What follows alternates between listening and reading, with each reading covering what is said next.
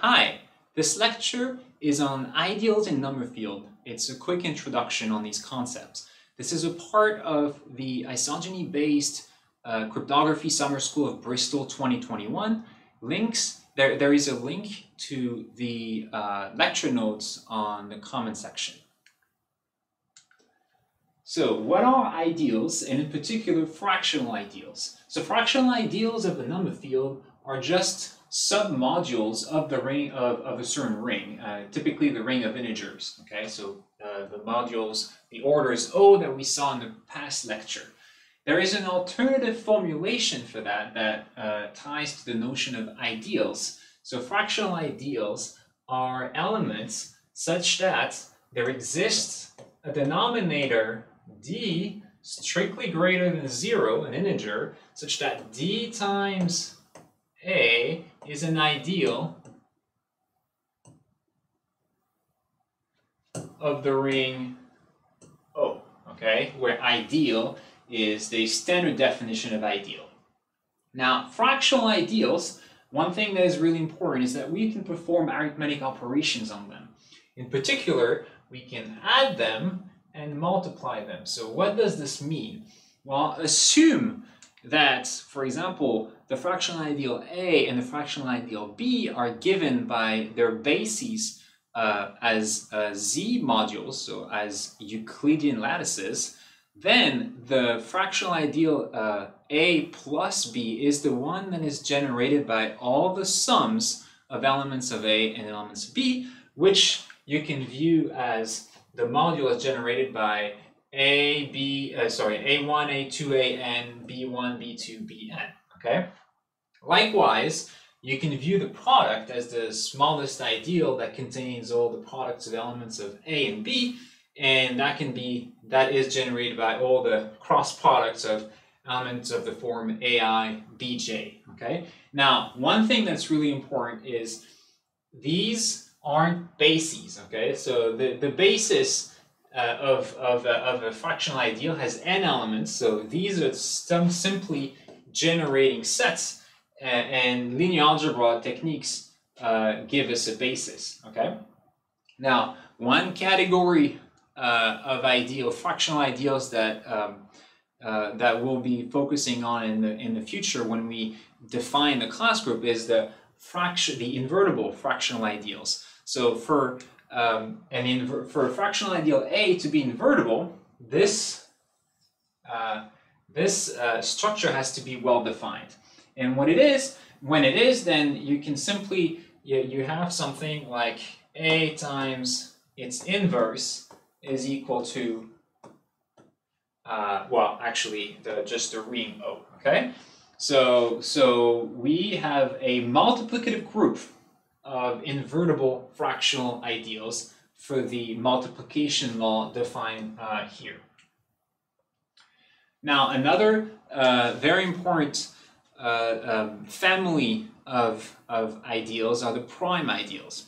So in an order in a number field, the prime ideals are maximal, okay? Now, perhaps I want to first mention the fact that the terminology ideal really stems from the fact that there are prime ideals, and in particular a unique prime decomposition of ideals, of fractional ideals. I mean, of ideals and by extension of fractional ideals. So that terminology comes originally from Kummer, who wanted to sort of theoretized the concept of ideal numbers in number fields as numbers that would have unique factorization, because elements in number fields do not have unique factorization, but ideals in an order do, and that's really how the name was chosen, because they're ideal. Now, and a prime ideal, so given a prime number p, the product, so the ideal generated by p in OK splits into a product of powers of prime ideal, okay? And those prime ideals here are said to divide p, or to lie above p, okay? And so there is an important formula that ties three different values, the exponents, ei's, the number of terms, g, and a last value, fi, which is the degree of the field extension, which is the quotient of OK by pi, okay? So we just said that the prime ideals were maximal, which means that OK quotient by pi is a field, and it's a field extension of fp. And the degree of that field extension is tied via this formula to ei and g and n. Now, we define several different situations. First, the sort of a very common case, in fact, is when p splits completely. So it means that the g value here is n. And then because of this property that the sum of the ei's must be n, then all ei's and fi must be 1. So all of the fields, in particular, all the fields OK quotient by pi are just fp. Now, p is inert if you have only one component. In this case, you have that p OK is a prime ideal. Okay, so not only just it is a prime in Q, but it's also a prime in K, and the degree of this extension OK by pi has to be the degree of the field. Okay, so the complete opposite case, in fact, of splitting. And then p ramifies when some of those exponents are greater than 1. Okay, and we say that K is ramified at the prime p in this case. Now, let's see how we construct a prime ideal. So let's get back to an order of K, and we will assume for simplicity, because this is where the method is the simplest, is when the prime that we're considering does not divide the index of z of theta, where theta defines the number field. Okay. Now, T, let's say T, the polynomial, defines K, so an irreducible polynomial. Now we can factor it over P, modulo P. Okay, it's not necessarily irreducible modulo P. So we look at its factorization into prime components, and it's going to entirely define the splitting properties of P. So it's going to tell us everything we need about this identity, namely that each P sub I, each prime ideal above P, will be of the form a two-element representation. So P times, so one component P times the order plus the components, the ith irreducible component mod P times the order, okay? And we also know that the degree of that component will give us the degree of the extension of OK by pi. Now, let's work this out on an example. So here I give you one number field that is defined so it's quadratic field defined by D, okay? And we're gonna study three different cases, a split case, a ramified case, and then an inert case, okay? In each of those cases, I'm gonna just apply the previous formula, and because I carefully chose my number field, I don't have to worry about P dividing the index. In fact, if P divides the index, there is a formula, there is a procedure to calculate the prime ideal above P, but it's just a little bit more cumbersome. So we deal with all but finitely many cases by restricting ourselves to P not dividing the index. So here I carefully chose D so that it doesn't happen anyway.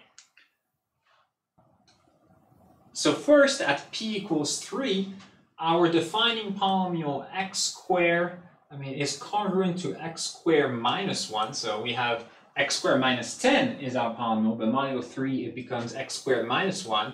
And that is x minus 1 times x plus 1, modulo 3. And therefore, we're talking about a totally split prime, okay?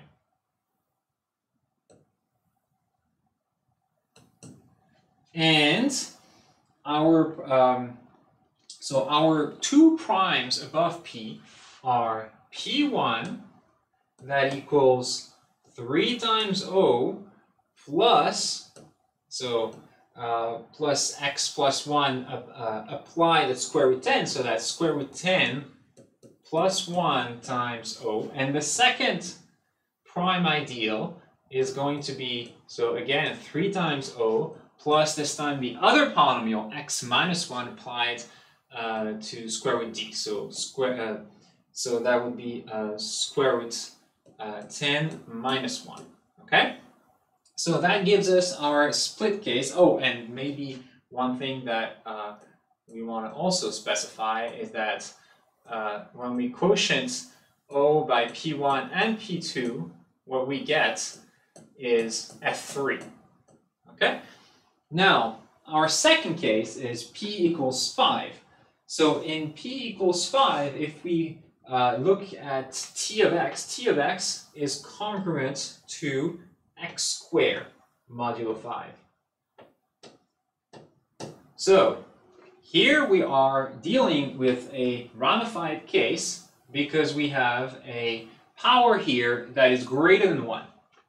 Now, we're only having 1 prime above P equals 5, and the formula gives us that that prime is of the form 5 times O plus, well, that's 1 polynomial x applied to square root 10, so basically square root 10 times O. And like the previous case, we have that O quotient by P, because of the formula sum of the EI Fi equals n, that's got to be F5 as well, so a degree 1 extension over F5. Now our last case, T of x now modulo 7 is congruent to x squared plus 4, and it turns out that this is irreducible. So our the way T splits into a product of irreducible polynomials is one term of degree 2. Okay. Now what this means is that P equals 7 is inert, and the prime above 7 is P equals 7O plus 14O, but that's really just 7O. And here we have that O quotient by P then has an extension of degree 2 over F7, so that's F7 squared, that is F49. So here we've dealt with the 3 different cases that can occur in our simplest case of real quadratic number fields. Last notion that we want to deal with is the norm of an ideal. We've seen the norm of an element, and in fact, we'll see they kind of agree. So first, what is the definition of the norm of an actual ideal? What we call sometimes integral ideal. So that will be the cardinality of the quotient of O by A. Now, we extend this notion to fractional ideals by this simple formula. I would say that norm of a quotient is the quotient of the norms. One very important case is that the norm of the prime ideal, where Fi is the extension of O quotient by Pi, then that norm of the prime ideal is going to be precisely P to the Fi. Okay, so a norm of a split prime, for example, is going to be P, but when we have ramification, then we have a higher power of P. And now here is the good news. The good news is the norm agrees between an ideal and an element, in the sense that if an element generates an ideal, so if an ideal is principal, then the norm of the ideal is exactly the norm of an element that generates that ideal. So that is a really important property, of course. So we've seen the basics of ideals in number field, just enough so that we'll be pursuing our route towards the class group and the class group computation. Thank you for your attention and see you in the next lecture.